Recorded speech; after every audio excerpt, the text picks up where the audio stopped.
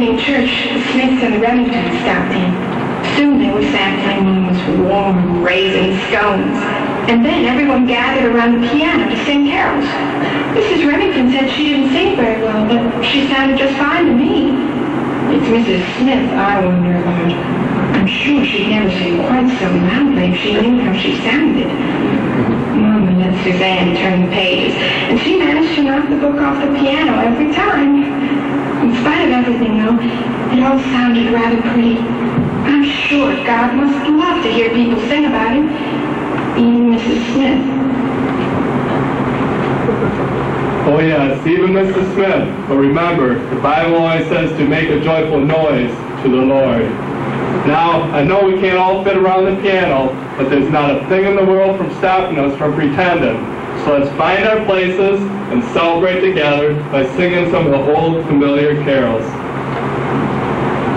Would you stand and sing along with us? First of all, sing, "Oh, Come On You."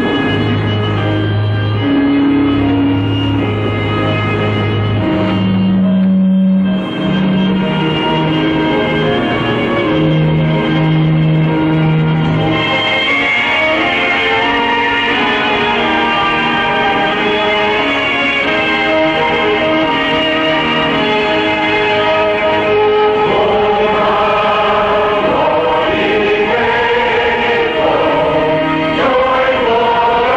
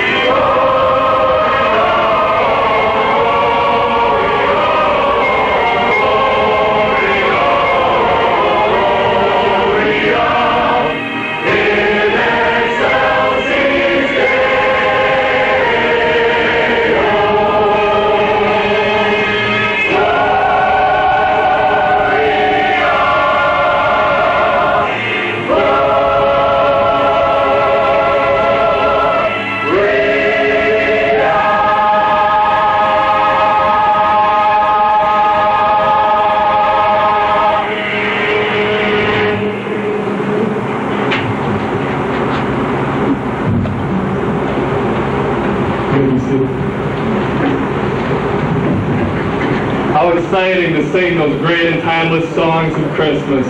What a shame, however, that in most of our world, carols are becoming a thing of the past. A good illustration of this occurred recently in Detroit when a local television personality asked some children about Christmas. He asked one little girl the name of her favorite Christmas carol. She replied, "I only know two, Jingle Bells and Rudolph the Red-Nosed Reindeers."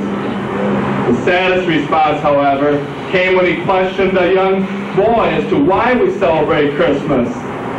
The young boy paused, shrugged his shoulders and said, "I don't know. They haven't told us yet." They haven't told us yet. Imagine celebrating Christmas and not even knowing why.